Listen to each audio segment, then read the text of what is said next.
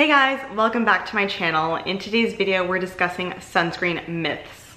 So these are just things that I've heard around the internet from friends and family, stuff like that. So without further ado, we're just going to dive right in. And the first sunscreen myth that I want to address is something very near and dear to my heart, which is DIY sunscreens. Hear me loud and clear. You cannot DIY a sunscreen. Specifically, people always talk about coconut oil behaving like a sunscreen. And while it is true that coconut oil has an SPF of like 4 or 5, obviously SPF 4 or 5 is absolutely not sufficient enough to protect your skin adequately from UV damage. And then also other essential oils, like I've heard, I think oregano oil, some people have said has an SPF too.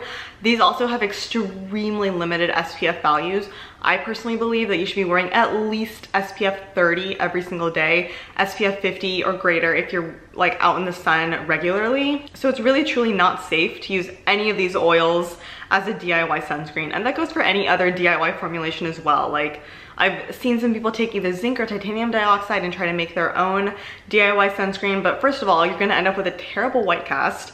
And second of all, it's just not, that's just not how sunscreens work. For a sunscreen to be effective, it has to be formulated effectively. And unfortunately, you just cannot mimic that same formulation at home. The next myth that I want to address is a pretty hot topic as of late, and it is that sunscreens are killing coral reefs. Now, it's true that coral bleaching is a real thing that happens. Now, algae and coral live together in like a symbiotic relationship, and when coral gets really stressed out, it can expel the algae and cause coral bleaching to occur.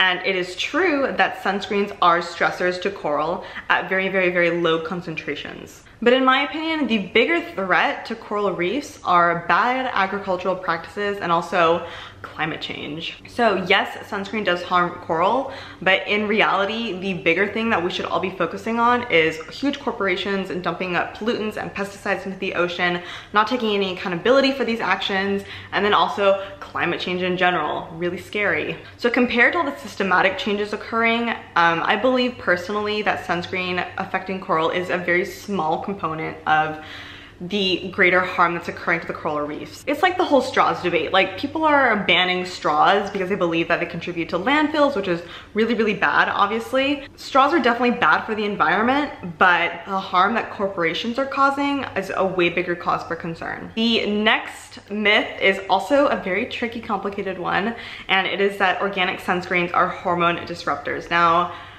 this is fairly complicated, so just stick with me. So the big scary thing that people found out is that some sunscreen ingredients can be found in urine and in breast milk. So that's obviously like a pretty scary thing to comprehend because it's in your body, it's in these fluids that your body produces.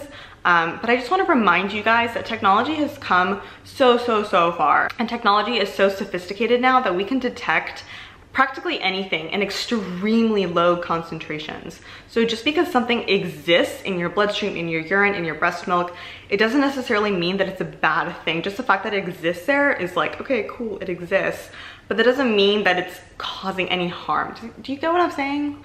There was a paper that reported that you'd have to use oxybenzone, which is a sunscreen ingredient, continuously for 277 years. It's the equivalent amount that causes a noticeable hormonal effect. So overall, the sunscreen ingredient is considered safe because obviously no one lives for 277 years and wears sunscreen to that amount. You have to remember that people wear sunscreen way less than they should. They apply less than they should. Sunscreen wears off throughout the day, and also we have finite lifespans. Anything is toxic in a high enough amount. The dose makes the poison. I want you to remember that. The dose makes the poison. So for me personally, there's enough documented hardcore evidence that melanoma and potential skin aging are caused by UV damage. And I don't know about you, but I don't want that happening to me. And so the overwhelming evidence of these other bad things happening like melanoma and potential skin aging outweighs the potential for it being a hormone disruptor, just for me personally, because the evidence is here, not really here. The next myth is that all sunscreens leave a white cast. This is just simply not true. In general, inorganic sunscreen filters like titanium dioxide and zinc oxide, especially titanium dioxide, leave a white cast. However, most organic filters or chemical filters, if you want to call it that, don't leave a white cast.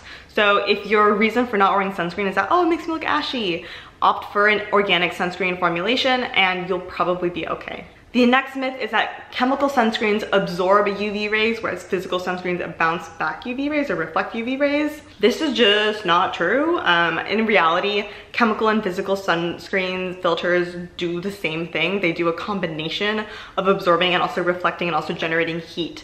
So in reality, they perform basically the same way, and so this myth is kind of dumb. Next myth is that sunscreen is not needed on cloudy days or in the wintertime. UV rays, especially UVA rays, can penetrate through clouds, and so even when the sun is hiding behind clouds, you can still get a lot of UV damage done to your skin, even more so if it's cloudy and there's like snow on the ground, because it can actually reflect UV rays back onto your skin by 80%, I think, and so that is pretty scary to think about, so please always wear your sunscreen. And the last myth I wanted to address is that you don't need sunscreen if you don't burn, and also that darker skinned people don't need sunscreen.